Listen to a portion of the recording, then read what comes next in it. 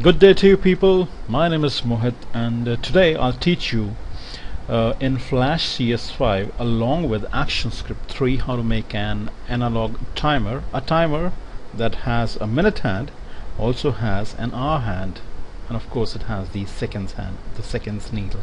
Guys, let me show you a published preview of what I've just created. I'm going to hit Control Enter on my keyboard. That's the published preview shortcut.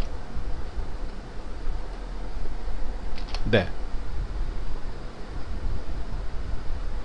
It's a cool looking one, isn't it?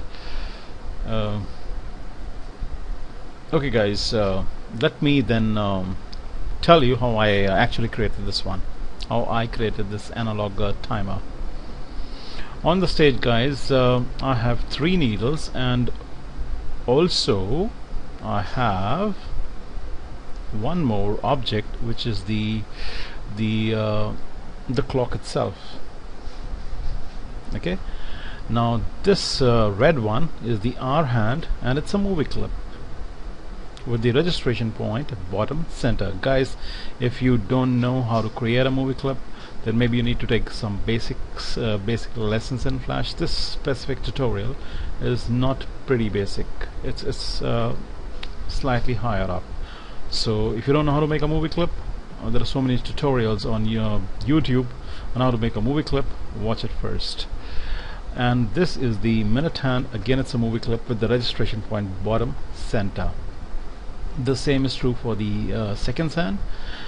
The seconds hand, the minute hand, and the hour hand, all the 3 of them are movie clips with the same registration point bottom center. And to all 3 of them I've actually added a filter, the drop shadow filter. If you don't know how to add a drop shadow filter, let me show it to you. Let's create an object. Okay, and beg your pardon, I'm gonna make it a movie clip quickly. Okay, and under the filters panel I'm gonna hit this first symbol and then click on drop shadow, and there goes, that's the drop shadow. Anyways, so guys, this is the bigger clock without the needles, and these are the hour hand needle, minute hand needle, as well as the seconds hand needle. Let me put them back where they belong. A Control Z again and again and again.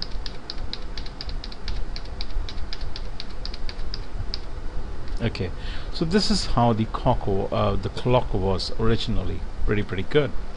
Okay, now guys, I have placed all the 4 objects, the background of the clock, the main outer clock without the needles, and all the 3 needles, which are actually movie clips, on the same frame of the same layer, and the ActionScript is also on the very same layer. Okay, so everything is right here on that very first frame of layer number 1. Okay, so I'm going to right click on this specific frame. I'm going to hit Actions. Let me just blow it up.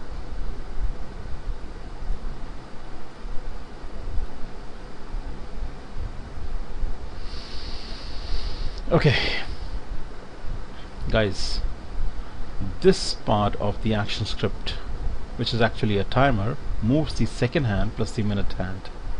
The bottom half of the ActionScript, which is again a timer, it moves the hour hand. Okay, now before I actually start explaining the ActionScript to you, let me tell you about a small theory, and I'm sure you're pretty aware of this theory, that the minute hand rotates 60 times faster, rather the second hand rotates 60 times faster than the minute hand. Conversely, it means that the minute hand rotates 60 times slower than the second hand. Okay, so working on this theory, if in 1000 milliseconds, which is equal to 1 second, the second hand rotates 6 degrees, minute hand got to rotate 6 by 60, which is 60 times slower. That makes it equal to 0.1.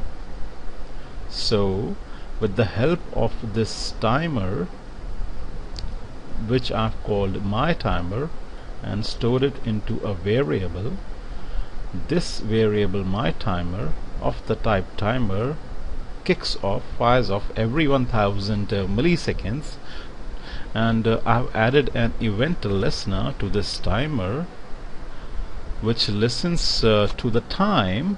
It understands that 1000 milliseconds have elapsed, and then it executes a function second underscore minute underscore mover, and this function, which is second underscore minute underscore mover, which is actually a timer event, rotates the second hand 6 degrees. You don't need to write degrees, guys, it's okay to write 6, and rotates the minute hand 60 times lesser, which is 6 by 60 equals to 0.1. And the 11th line in the ActionScript panel kicks off or launches or starts the timer. My timer dot start parent semicolon starts the timer.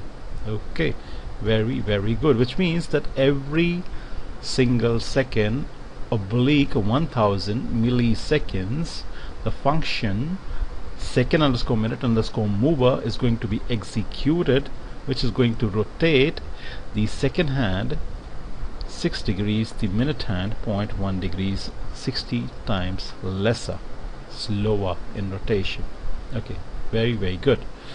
Okay guys, the second part of this action script is again a timer, and I'm sure we understand that the R hand rotates 12 times slower than the minute hand, just as a second hand rotates 60 times faster than the minute hand rotates only 12 times faster than the R hand, which means that if the minute hand was to rotate 0.1 degrees in 1000 milliseconds, the R hand would rotate the same amount, which is 0.1 degrees in the time, which is 12 times more. So instead of 1000 milliseconds, this would take 12,000 milliseconds, which is 12 seconds. So every 12 seconds, timer called my timer 1, which is stored in a variable of the type timer,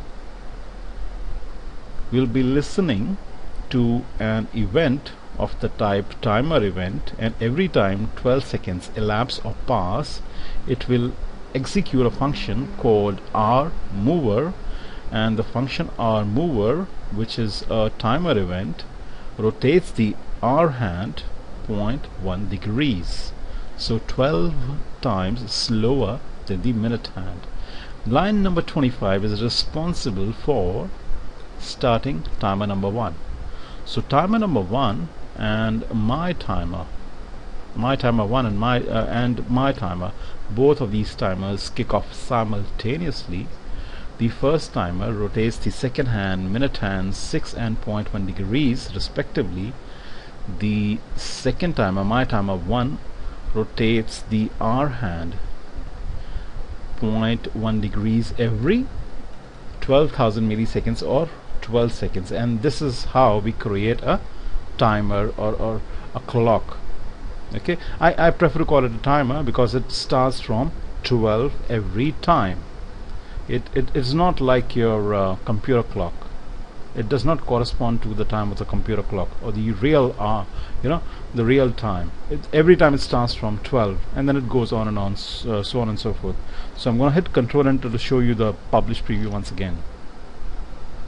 Guys, I hope you like this tutorial. You're going to make one such timer for yourself. If you have any questions, please feel free to push a mail to mohit@adobecs5.in. Please also visit my website, which is www.adobecs5.in, for a lot of freebies, goodies. There's a lot of useful stuff out there. Please do have a peep there. You have a good time, guys. I'll see you next time with yet another Adobe CS5 tutorial. Bye bye.